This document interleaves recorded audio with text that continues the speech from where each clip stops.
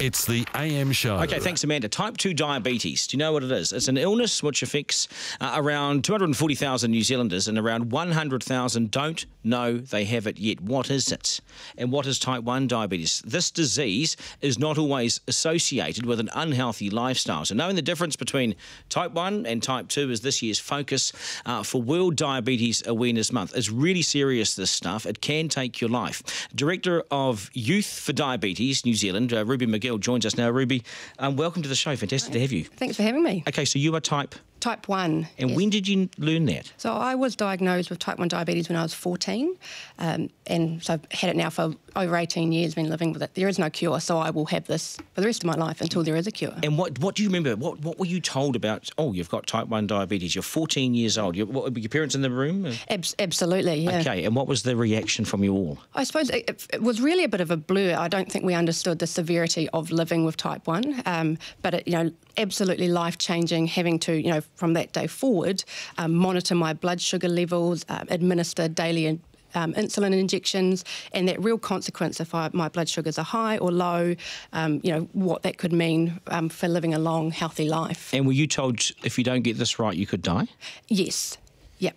And so you can imagine as a 14-year-old, as a child, it's all, this is what can go wrong. And the majority of us, we go about it with a lot of hard work, and we live long, full, great lives. But it's, hard work. Because you never hear the good stuff. You only hear the bad stuff. You could go. You could die if you don't get this right. And as a 14-year-old, that's terrifying. So tell me, so the highs and lows. So what have you been in these highs and lows? Absolutely. And I think anyone living with type 1 diabetes, yes, there's the kind of the textbook, between 4 and 8 millimole blood sugar levels. So it's all jargon. Yes. We're aiming for. But on a daily basis, we are low and high, because there's so many things that affect your blood sugar levels, from exercise, stress, not eating enough, having too much medication. It's an absolute It's constant management, isn't it? It really yourself. is. Okay, so type 2 diabetes then. So that we have about 240,000 New Zealanders with that. Is that is that man-made, is it?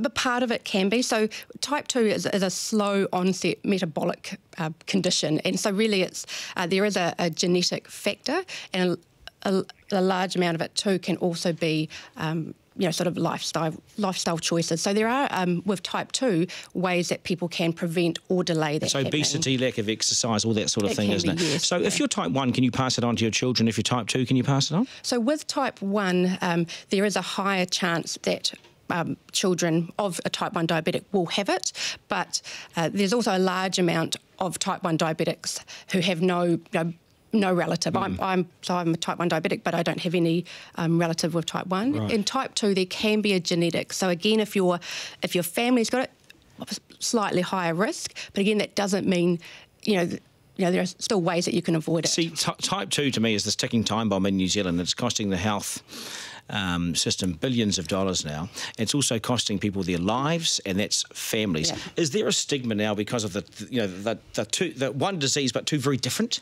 I think so, and I think everything's sort of lumped in together, and so it's diabetes, and we've got type 1 and type 2. But I'd also go further to say that people living with type 2 or trying to prevent type 2, again, there's that stigma that it's all lifestyle. And absolutely, there's so many lifestyle things that you can do to prevent and to manage it. Yes.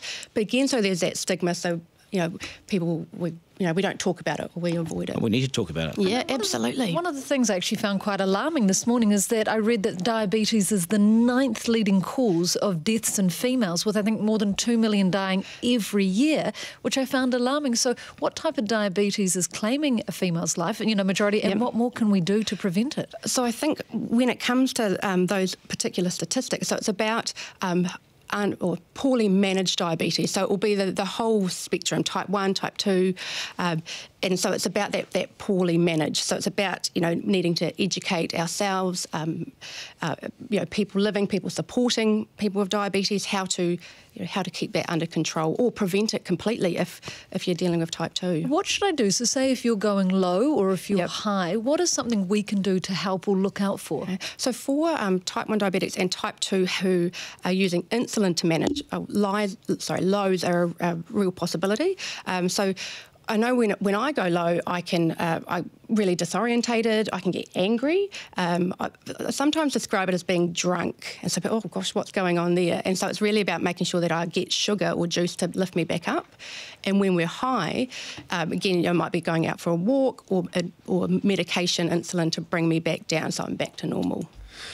Type 1 sounds like it's bad luck in a way, and it's out there, and if you get it, you deal with it, and that's what you're doing. Type 2, is there symptoms that you can come back from? If you know what I mean, all of a sudden do you get a warning shot, a warning sign, and then if you alter your life, you can come right back to normal, get rid of it? Great question. So I know with I think it's 1 in 4 in New Zealand have pre-diabetes. So they're showing signs that could lead to type 2. So if you're your GP has said this, or talking to your GP, it's a great opportunity to really look at, my daily exercise, the way I'm eating, the healthy choices I'm making, to see if you can bring that back. Because a lot of people are able to completely prevent it or delay it happening. We need to change the name of type 1, really, don't we? Has there ever been that discussion? So I know many years ago it was called juvenile diabetes because it was commonly in children, but actually it's children and adults. But I know it does come up for discussion. Yes. Yeah. You've got a teddy bear in front of you. Is it you've bought gifts as well, or what? What's with the teddy bear? Mark, what's a teddy bear? No, I've been eyeing it up. Yeah. So the bear in front of me, this is